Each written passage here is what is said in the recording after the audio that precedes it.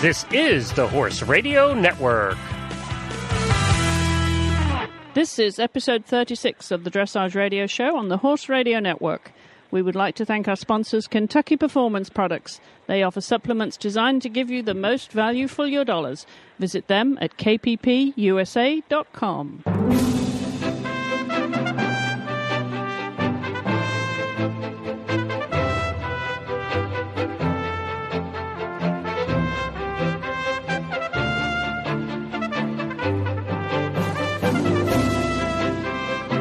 This is Chris Stafford in Lexington, Kentucky. And I'm Debbie McDonald in Thousand Oaks, California, and you're listening to the Dressage Radio Show. Well, hi, Debbie. How are you this week? I'm great, and how are you? I'm doing just great. Well, first of all, congratulations with your wonderful success with Adrian, your protege last week in Thermal. Since we last spoke, you had some great results out there. She did a great job. I was very happy, and actually I was very happy with all our horses. They did very well. All my riders did well. I was just really, one of those proud moments. So it was just one of those days that, things started to come together, and hopefully, you can continue on that path. We all know that horses are horses, and you never know what's going to happen, but you always take those days that seem so good. Well, they do. You've got to take them when they come, don't you? Absolutely. Well, good for you. Well, it promises to be a good winter, and I'm sure you've got more shows over there during the winter to keep you busy. Oh, definitely. We're just about ready to really start up in the middle of February, so that'll start a real, it seems like it's going to go like a whirlwind, I think, after that. Well, yeah, there's not only the showing, but of course you were just announced as the head up the USEF Developing Dressage Program, which we want to talk about a little bit later on in the show, but congratulations on that, Debbie. Thank you. I'm very excited about that. Well, it's going to keep you busy, that's for sure. And we have a good show this week, Debbie, as always. And we're delighted to know that so many people around the world are listening to the Dressage Radio Show. We're picked up over 25 countries now around the world, and with many of the very prominent websites are carrying it as affiliates, and we're delighted to be extending our audience. So welcome to all of you. If you're new to the Dressage Radio Show, we try and bring you as much diversity as we can within the sport, and we always love to hear from you. And this week we've got a great program because, as I said, we're going to be talking to you a little bit later on, Debbie, about the Developing Dressage program, but we're also going to be catching up with Elise Carbone. She's a young rider graduate. She actually competed in the 2009 North America Junior Young Rider Championships at the Kentucky Horse Park last year, which is where I actually met her. And she recently took part in the Young Rider Graduate Program. So really looking forward to hearing about that and how important those programs are, Deb, what you're doing and what she did in transitioning people through their young careers. It's so true. I mean, this is definitely a spot that we're not, I think, quite doing as much as we need to do for these young riders coming up. And I think everybody's aware of it, and all the people are getting on board to try to really make these young girls and boys feel like there's a place for them after young riders, so we can bring up some new blood in our sport and continue educating for sure. Well, we'll come to all that a little bit later on, but we have a few items of news this week, not least of all the busy competition weekend that it was in Amsterdam and also on the Gold Coast in Florida. But we're going to start this week, Debbie, with news that Aachen, the CHIO, of course, that takes place from the 9th to the 18th of July, they're going to be using and testing the new format that's been proposed for Olympic dressage with the aim of making the sport more understandable for spectators and competitors. The trial format, of course, is the brainchild of the FEI Dressage Task Force, which was led by Chairman Frank Kemperman, who's also the Aachen show director.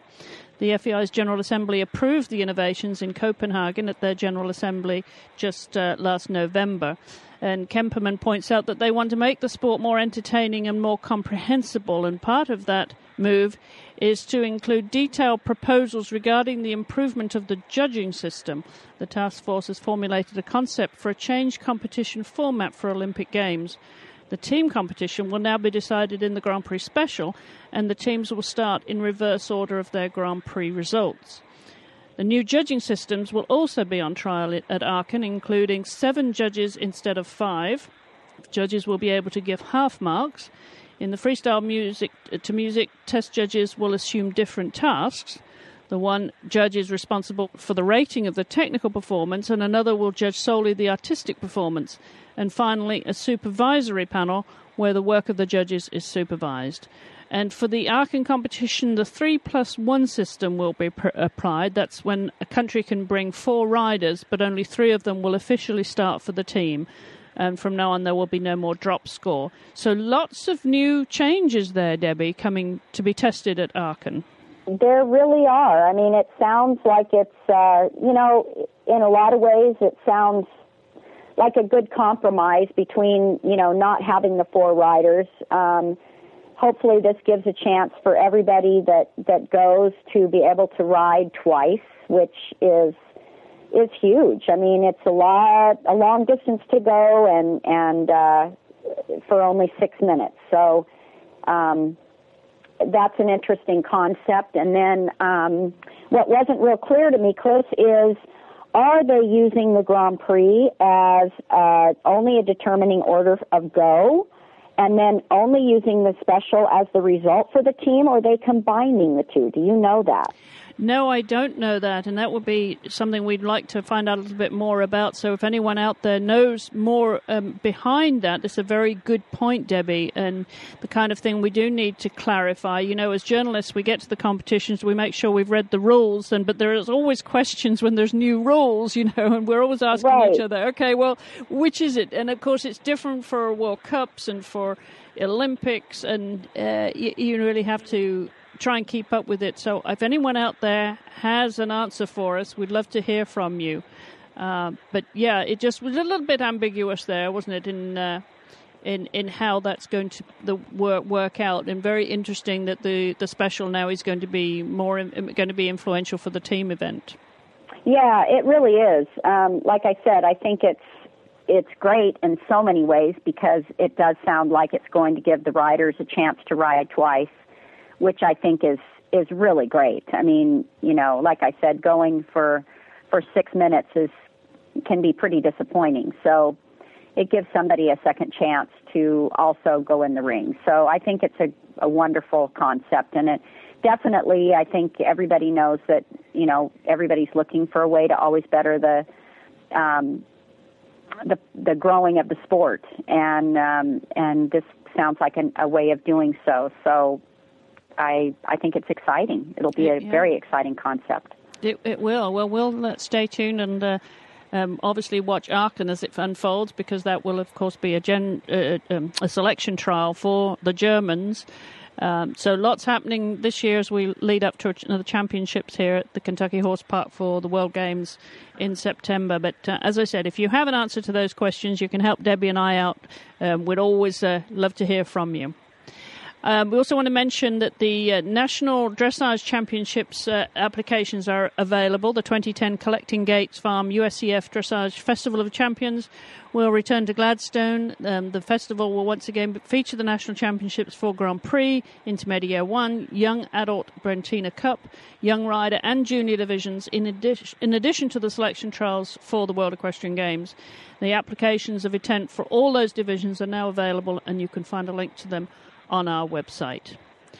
News from North Carolina, Debbie, that the CDI Rally event has been suspended for 2010 due to the resignation of manager Janine Malone there. Have you heard about that? Very sad for them. Yes, I did, and it's very sad for them to have to lose it, although, I think there was talk of somebody trying to come in and take it over, but I think it was such short notice that I don't think they could make it happen.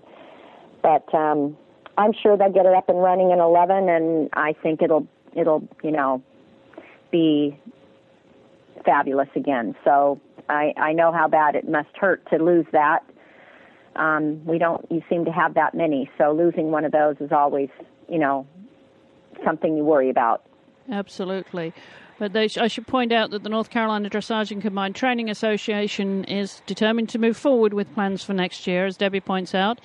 among their own community there and under new management. But the Capital Dressage Classic will still be held this year from June 4th to the 6th as a Level 3 competition, with USEF developing program qualifiers, but without the CDI 3-star portion of the show. So that's the latest from the CDI rally. Stay tuned for that. Of course, we will bring you any updates as we hear them. And the Dressage Foundation has seen the departure of two very key players that have really kept that foundation going for many years. John and Lynn Boomer have announced their departure after managing the foundation for over a decade. They announced their retirement at the end of the year. John served as president and CEO, while Lynn, of course, was the administrative director for a number of years. And during their time on as the management team, they raised over $925,000 that was given to dressage riders and groups through funds that John and Lynn helped to establish and develop. John points out that though he will be continuing to serve as secretary of the board of directors, but they are handing over the reins to Melissa Filippi and Jenny Johnson. So good luck to them. And what a fantastic legacy, Debbie, that's almost $1 million. I know, and really they worked so hard at this, and I just, I can't thank them enough for what they've started here, and hopefully it's going to continue and grow, and knowing that he's still a part of it in some way it's always nice to know too. Well, good for them, and we wish them well in their retirement. Well, down in Florida, it was a busy weekend, Debbie, at the Gold Coast. We saw Ashley Holtz and Pop Art win the freestyle on 76.4. Michaela Gunderson and Lena Berg on 71.8 finished in second place. They're from Denmark, followed by Melissa Taylor and Schumacher Solst on 66.55. In the Grand Prix Special, Belinda Trussell and Anton won that with 68.292. Followed by Victoria Winter and Proton on 67.250, and they were followed by Todd Fletchick riding Heather Blitz's former ride Otto on 66.958. And in the Intermediate 1, Christopher Hickey and Cabana Boy, they won that with 70.351, followed by Toonie Page and Ice Cup on 69.035. And George Williams, the new president of the United States Dressage Federation, and Don Bailey finishing in third place on 68.772. Really busy weekend there for a very popular event in Florida, Debbie. Wow, that's for sure. I saw the entries for that, and they had something like 36 in the Grand Prix. I mean, that would be a dream for that to happen here on the West Coast. So. I bet it was a very exciting weekend for everybody. It was, and that's what impressed me too, was the number of entries that they had down there. Yes. They get a lot of the Canadians down there too, and I mean, just the more international flavor they have has just got to be exciting. Well, we should point out that the Canadians are using a base down there generously offered by Toonie Page to train the Canadian team, headed up, of course, by our own Robert Dover. So they're enjoying the Florida sunshine, and why wouldn't they, to come out of Canada? Right. I agree. Well, good luck to them as they prepare this year, of course, for their assault on the World Equestrian Games. But meanwhile, the Europeans are doing their own thing over there. It was the seventh round of the World Cup qualifier at Amsterdam this past weekend, and Edward Gall, not surprisingly, won a game with Totilas. Are we going to get used to saying this, Deb? I do. I think so. Yeah, he just made a modest 87% with Totilas there, heading up the freestyle. But the surprise, slight surprise, but a terrific second place for Britain's Laura Bechtolsheimer with Mr. Horace with 82.30. That's a great result for her, isn't it, Debbie? Wow. Yes. I mean, that's an exciting young combination coming up, too. I mean, it's an exciting year, I have to say, with so many new combinations. And, it's just, these scores are just, so wonderful for our sport. And I believe she broke 2 British records by securing that second place now, and to divide the Dutch, which she did, and keep the Germans at bay. All credit to Laura. We'll have to get her on the show. Yes, definitely. She's a lovely girl. You'll really enjoy her. In third place was Imke Schellekens-Bartels and Sunrise. Of course, they have already won a couple of World Cup qualifiers. They finished on 82.05. And in fourth place, Ankie van Grunsven Painted Black with 81.20. Interesting that she's getting relegated to fourth place at a World Cup qualifier. How times are changing, Deb. They are, and it in some ways it's very good for the sport to see this kind of little mix-up occasionally. I think it's nice to see that there's hope for other people out there. So I think it's very healthy. Very healthy to have good competition. And I'm pleased to see that Isabel Vers and Veronique FRH, he finished on 79.8. Of course, she's making her comeback after having her baby. Yes. So lovely to see her back in competition. No doubt with Satchmo as well. I think the both of them are full steam ahead. So, really, the right now, the Dutch are what it's all about. They head up the standings after 7 rounds of the World Cup qualifiers, Deb. Edward and Imke currently on 55, followed by Jeanette Hazen on 48, and then Ankie on 47. So, Dutch there taking the first 4 placings in the World Cup standings as the tour moves on to Neumünster in Germany from February 20th to 21st, and then Gothenburg in Sweden from the 26th to the 27th. And they're just 2 more qualifiers left for them there in Western Europe before the final in Hertogenbosch in the Netherlands from March 25th to the 27th. So everything to play for the Germans, certainly if they're going to get their rankings up and make their way to Hertogenbosch in a couple of months' time. It's always tough competition, isn't it, in Western Europe for them? Oh, definitely. It truly is. And the Dutch are so proving to be strong right now, it's making it even more difficult for them. So, like I said, an interesting year in every aspect. Well, we'll be watching that closely as they make their way to the Netherlands for that World Cup finals. But before we go any further, that's the end of the news, and we're going to be taking a short commercial break before we listen to our first guest this week, Elise Carbone. So stay tuned. We'll be right back. Oversupplementation can be a problem, and not every horse needs a supplement. But when they do, you can count on Kentucky Performance Products to provide scientifically formulated, research-proven products that target specific challenges facing your dressage horses. Developed to complement, not compete with a balanced diet, KPP supplements will enhance the well-being of your horse. Kentucky Performance Products, helping you keep your horses healthy, sound, and competitive. Dressage horses sweat. As they sweat, horses lose water and vital electrolytes.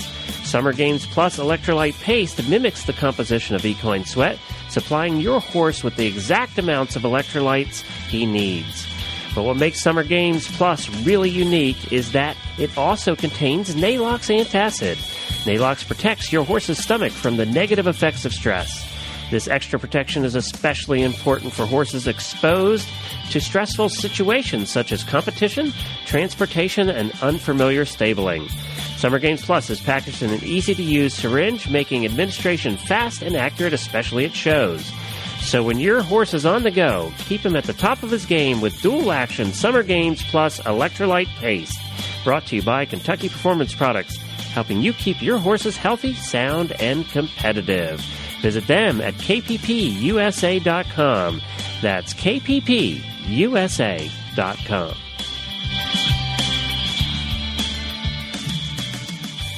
Well, we're back now, and we're going to talk to Elise Carbone, the young rider who actually was part of the Young Rider program for the last time in Kentucky last year, a graduate of that, and she has spent some time in Europe attending the Young Rider graduate program, which, as we mentioned, is a really important part of the young rider's development. And she's currently studying in San Diego, where she's at college, studying 2 degrees. So we thought it'd be fun to catch up with Elise and see how the season's unfolding for her, what she's been up to, and also to learn about this Young Rider graduate program, Deb, because I thought this would be a nice partner to hearing from you later about the Developing Dressage program. Yes, she's a wonderful young lady with so much ambition. It was just great fun to listen to her and talk to her. Well, Deb, I'm looking forward to hearing from Elise and learning about this Young Rider program that she obviously took part in and enjoyed this past few weeks. So let's get Elise on the phone. Elise, hello and welcome back to the show. Hi. Nice to have you back on again. And it's been, a few months since the Young Rider, since we were in Kentucky for that, and with your Dutch Warmblood Gelding Navarro. And I know that was your last year in Young Rider. So tell us what you've been doing since then. Yeah, unfortunately it was my last year, but it was a great last year, although I am sad to leave the Young Rider program because it was so beneficial in my riding and growing up in the dressage community. But I am still going to school currently, working on my degree in communications and criminal justice down here in San Diego. But I'm also furthering my riding career down here in San Diego. And I just took part last week in the Young Rider graduate program, which was just an amazing experience. Well, that you've got a lot going on right now. Then I'm interested. That sounds a pretty powerful course, doesn't it, Deb? But combining communications and criminal justice, we'll have to watch out, huh? I know, that's for sure. We need some more good kids like her out there. I can just imagine how this career is shaping up now, Elise. Communications, criminal justice, and dressage. How you could combine all those skills. I figured I'll just throw them all together somehow. There you go. Well, that's a really heavy-duty program you're doing. So how much time do you have for your dressage now? I am still riding 5 to 6 days a week, so I'm still training full-time and with Bettina Loy, and she's just been so great in helping me really develop Navarro's strengths at the FEI levels because he is a difficult horse. He's definitely not easy to work with or get along with, and she's doing an amazing job and being really patient, and he's really flourishing, and I'm so excited to show him this summer, and I'm actually going to start riding horses for her a couple days a week too, just to keep on top of my riding and to continue learning, and so I'm really excited about that. So I'm actually riding more in the mornings, and then I'm taking afternoon classes. So that's how I managed to balance it. Well, good for you. And then you've fitted in this Young Rider graduate program too in Florida. Tell us about that and what that experience was like, Elise. The Young Rider graduate program was so helpful because the transition kind of from Young Riders to, kind of getting out there into the more professional world, it's kind of scary because, up until, there wasn't really anything until the Brentina Cup, is now developed, which is a great program to help us kind of move on from Young Riders. But otherwise, in the more professional side of it, not just the riding side of it, it can be really scary because you don't really know where to go. So the Young Rider graduate program was really helpful. It was 3 days jam-packed of amazing guest speakers, and we talked about everything from sponsorship and judging, and George Williams came in and talked to us about USDF and the Dressage Foundation, and there was just so much information, and it was really helpful. Well, Debbie, you understand. It is a wonderful program, I have to say.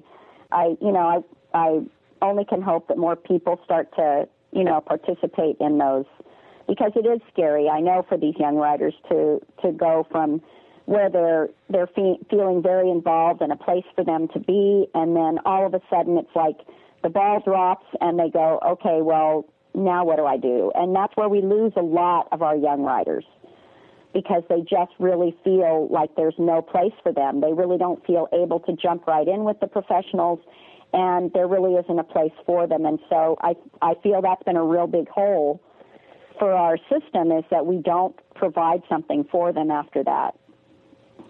Well, Deb, I was just about to say, Deb, you can relate to that because you have a young rider, 25-year-old Adrian Lyon, who is under your wing and supervision, so you understand what it means for these young riders as they come out of that program, and then suddenly, what do they do? It's very true. Like I said, It's the graduate program is a great place for them to get the information, what is out there and available, and for them to pick brains on the people that are there to help them. So tell us, Elise, how you got involved with that program. How do you find out about it, and how do you become a part of it? It is through the USDF, but the funding support comes mainly from the Dressage Foundation, and you apply for it. So I actually had to apply for it back in November, and then I found out in December that I had gotten in. But the application process is pretty intense. It's not just a couple questions. You had to, I ended up writing like a 4-page paper, because they really kind of want to pick your brain and know what your future goals are, and if this program would benefit from you, because it was so much information and it was so helpful that all these people donated their time, and I think that USDF really wants the young writers that go to this to take advantage of it, because it is such a helpful tool for us. But so you can go online, go on to USDF and apply for it. And right now, I believe they're only doing it every other year due to funding, but I'm not exactly positive on that, so don't quote me on that. But I would suggest for anyone, and we had 20 to 28 to take advantage of the program, because it was extremely helpful and insightful, and everyone was so nice that talked to us. So you get some help with funding to get you to Florida for that program, do you, Elise?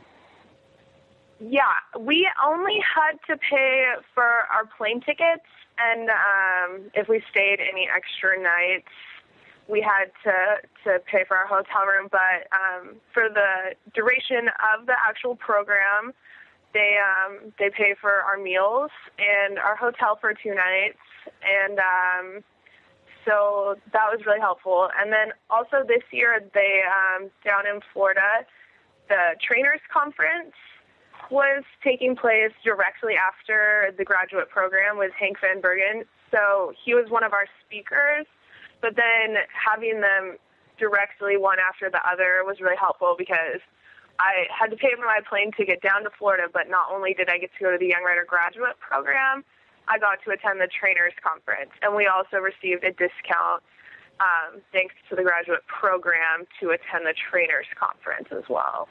Well, that's a great opportunity, really great opportunity. And how many were you on the program, Elise? I think there was about 20 of us, and it was in Florida this year, but it was me and 2 other girls were the only people from the West Coast.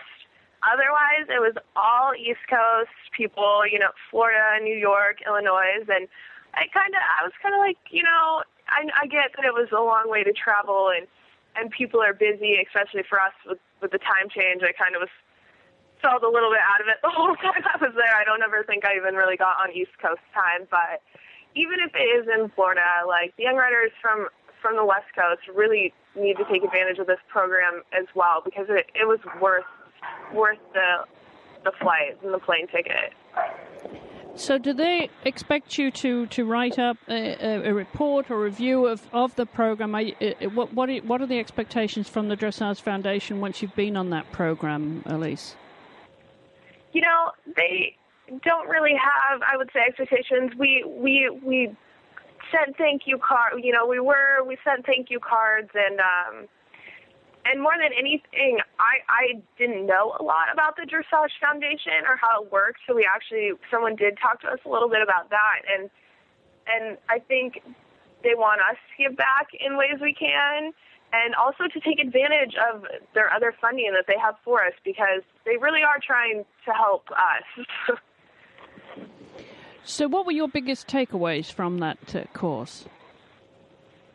There were so many, but one of the biggest things I think that was stressed from every single person that spoke to us was to never stop learning.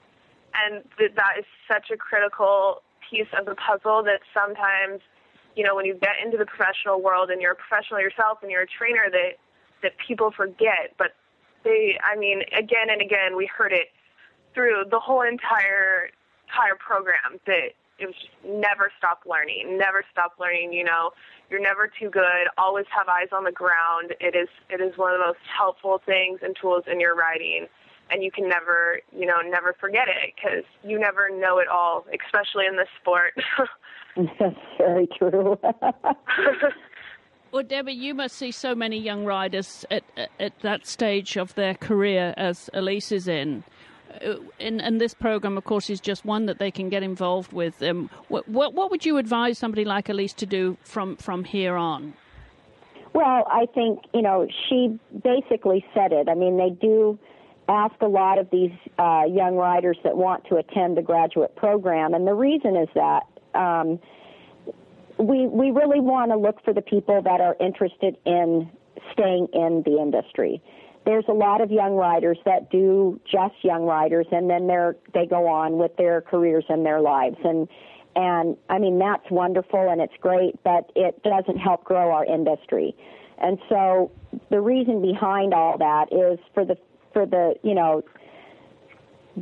information to find out that we have people and young riders that are interested in continuing on and becoming either professionals or whatever in the industry. And so it is important for us to know that, so we can direct them and we can try to raise the funds to help get them educated as much as possible. And the funding is difficult. I mean, it's difficult for everyone in every aspect. And the fact that she said that there was possibly 20 is pretty exciting, to think that there was 20. Yes. So, I just think people that are interested in continuing on, they need to search USDF and people like and corporations like that are offering these kind of programs, and definitely apply and like she said, continue the education. Well, we heard just last week from Cassie Barteau, the young rider, and her owner, Gina France, and how important it is to invest in young people. And as you said, finding those that are really committed to a career in dressage and making sure that they know the next rung of the ladder, so to speak. Absolutely. Like I said, it's we have a very, very, very large country, but our base of dressage riders is quite small in comparison. So, we really need to try to reach out and find these people that want to continue, and we do need to start bringing in new blood. Absolutely. Well, what next for you, Elise, apart from studying the law and the communications? What's your plans with dressage this year? Well, this last summer, my horse was still pretty green in the young rider stuff. So I've had a really good last couple months strengthening the FBI, schooling the Grand Prix. I had an opportunity to clinic with Sue Blinks, which was unbelievably helpful. So I am going to show the Prix St. George and the I-1 this winter and summer. And probably next year as well. And then I would love to do the Brentina Cup on him, in the next couple of year or two. So. Well, that's very exciting. I'm sure you love to hear that, don't you, Debbie? I do. I definitely do. It's been really a great pleasure to watch the kids coming up through the Brentina Cup and seeing them be able to, feel like they've got a place to develop the Grand Prix skills, and even some of the horses that might not be, international horses, still them being able to train a horse to do the movements and have a place to show them, and it's been very rewarding, I have to say. Well, at least, apart from, obviously you've got a very busy schedule and competing and taking time with your horse, it probably takes up all your spare time. Do you have any time at all to actually just go to dressage competitions and watch other riders and watch other levels of competition?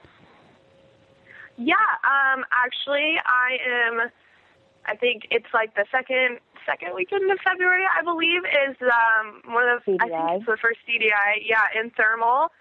So it's a leg qualifier. So I'm gonna drive over the mountains and go over there and go watch. So I'm pretty excited about that. I know Adrian's competing over there, Debbie. So yeah. I'm sure you'll be over there as well. Yes, I will. So I'm really excited about that. And then the Dressage Affair is another leg qualifier that's in Del Mar. So right at my back door. So that's great. In March. So. I'm riding in it, but I'm also, I'm sure I'll be there all day watching because there's going to be so many exciting rides, and I still get just as much from watching. Like I love being at the horse shows all day. It's a great way to spend time. Well, do you think you'll find your way over to Kentucky for the World Equestrian Games? I wish, and we actually looked when we were in Kentucky, for young riders, but I just don't think it's in the budget, unfortunately. It's pretty pricey, that's for sure.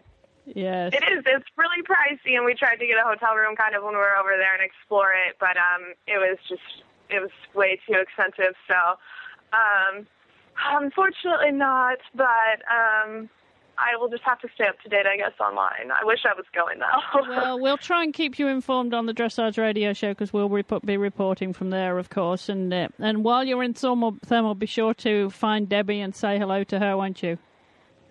Yes, I will. I actually talked to Adrian because we're both kind of from the same area, and so congratulations, by the way, on her success this last weekend. And I will definitely.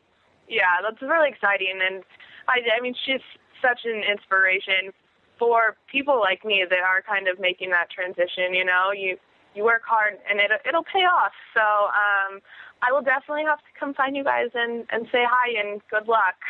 Yes, definitely stop by. Wonderful. Well, thank you for stopping by with us here this week on the show, Elise. And nice to catch up with you and hear what your plans are. All the best of luck for the season. Maybe you'll come back at the end of the season and tell us how it all went. I would love to. All right. Terrific. Good Thank luck. you so much. Thank you. Bye-bye. Bye-bye. Well, great to hear about that, Deb. And, that segues very nicely into what you've been doing and are going to be doing, heading up the USCF's developing dressage program. So before we get to that, I just want to take a short commercial break. And when we come back, we'll hear exactly what that involves. So stay tuned.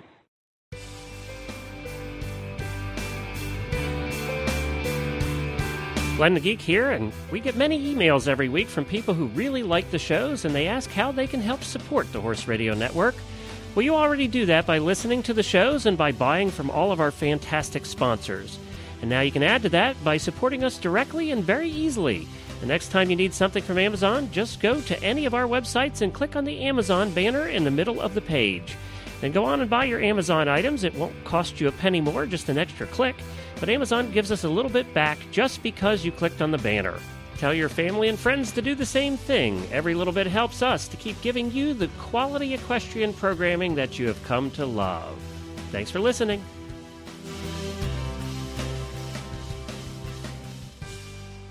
Well, Deb, you were just announced this last week as heading up the USCF Developing Dressage Program. So we're going to take this opportunity to find out more about that, what it involves for you, and not in terms of time, but what that program is all about.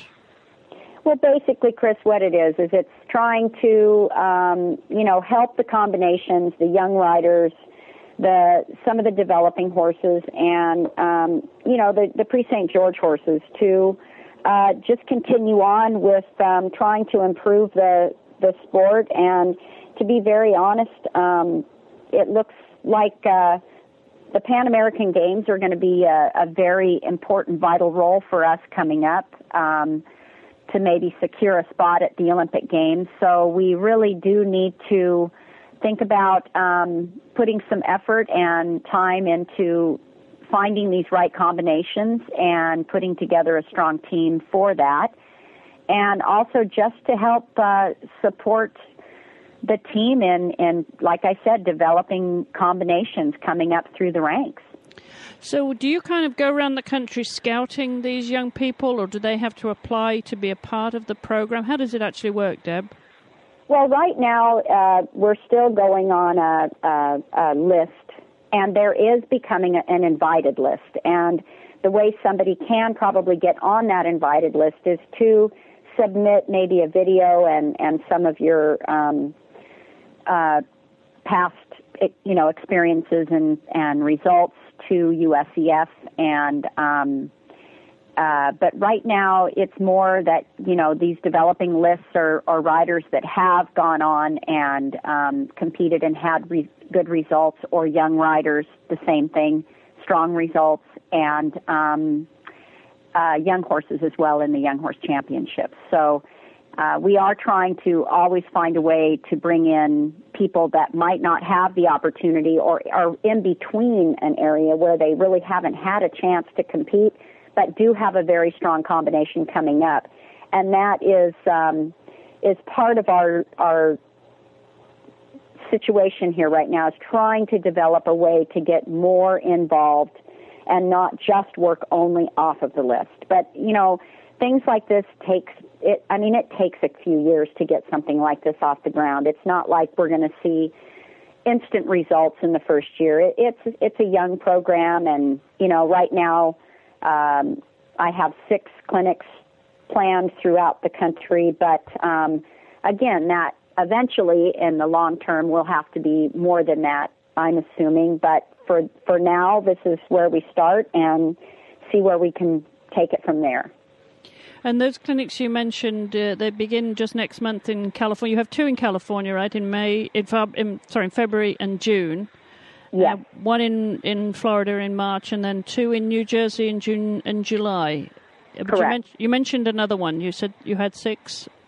Well, I had one that was already here in California a month ago, but that was before it was publicly released. So, of course. Okay. So I will have completed 6 by the end of the year for sure.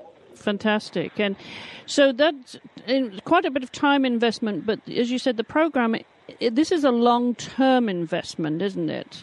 You're not going to look for immediate results this year or next year. This is investing in our future, right? Absolutely. I mean, like I said, we do need to start getting a program where we can start using our own people. We're trying to get Gunter and Stefan involved in helping out in the developing program, doing clinics too.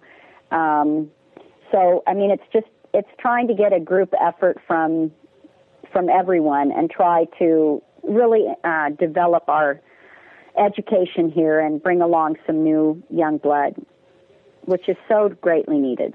It is needed, and it's a wonderful step up the ladder from what we heard about with Elise, the Young Rider Graduate Program.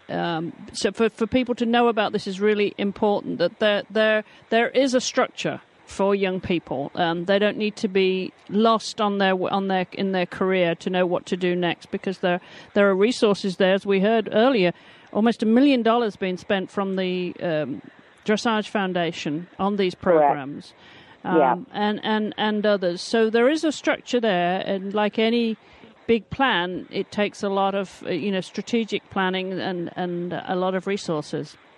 It does, and I think there's so many people on board now that really want to do this and get this done correctly, and I'm just excited to be a part of that, and look forward to trying to help better educate and bring along some young combinations. Well, very exciting. Well, we'll be following you through the year, Deb, and you'll have to keep us updated with how that's unfolding. And, with all the talent spotting, maybe we should have some of these people on the show to hear firsthand what it's like to go through this dressage program. That's a very good idea. I think it would be really interesting for our listeners to do that. I think that's a great idea, Chris. Well, we'll do that. Well, thanks, Deb. Good luck with that on your travel. It's going to be a busy year for you. Yeah. So while you're here, we're going to see what you've got in store for us this week with your tip of the week. Well, Chris, I go around to a lot of these shows and watch ride after ride, and I have to say, I think a lot of people really throw away a lot of points in the show ring when they just don't utilize every every section of their corners. And it sounds like it's kind of, not such a big deal, but I have to tell you, I always tell my riders, your corners become your friends. In other words, that's where you learn to take a breath, set up for the next movement, get your horses straight and balanced, and you'll soon find that when you do that, it gives you a moment to kind of think about, you have a little more time in there than you thought you did.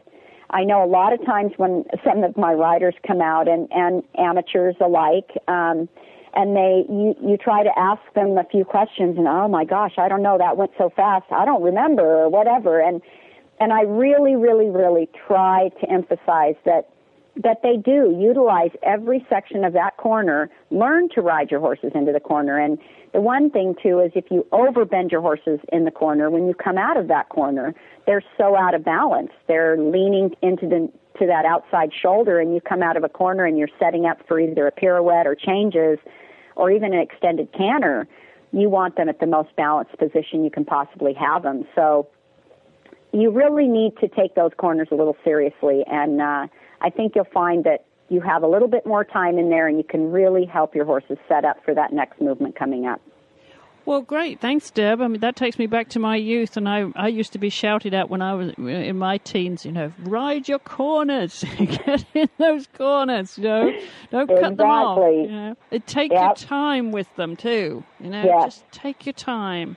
And I'm sure, this is something we can talk about on another show, Deb. How people, they do go in there, if they're not doing it regularly, they maybe hold their breath for 5 or 6 minutes, and they come out and it was just a whirlwind to them. It's so true. I know. And those are the places that you can take a breath. Yeah, just take advantage of those corners. Yes. Well, maybe that's a good little tip as well, when you get to a corner, breathe. Take a breath. Yes. I think that's a great tip. All right. Well, thanks so much for that, Deb. Well, that just about wraps it up for this week. Don't forget you can visit our website, dressageradio.com, where you'll catch all our show notes and links to all the news items that we've mentioned during the show. And don't forget to visit our fan page on Facebook. I'm getting lots of comments on Facebook, and not least of all, fan mail for you, Miss Debbie McDonald. Well, thank you, everybody. I'm so excited that you enjoy having me. It's great, and we love to hear from you. So continue to leave those comments on Facebook or send me an email at chris@horseradionetwork.com, and I'll make sure Debbie gets those emails. Don't forget that our official social network here of the Horse Radio Network is equestrianlife.com. Go along and join up equestrianlife.com and set up a profile there and talk to like-minded people in the dressage world. And you can also follow us on Twitter at Horse Radio, and you can follow me on Twitter. I often tweet at Chris E. Stafford. Our voicemail, of course, is 270-803-0025, where you can leave us a message. And we also want to thank our sponsors, of course, who make this show possible.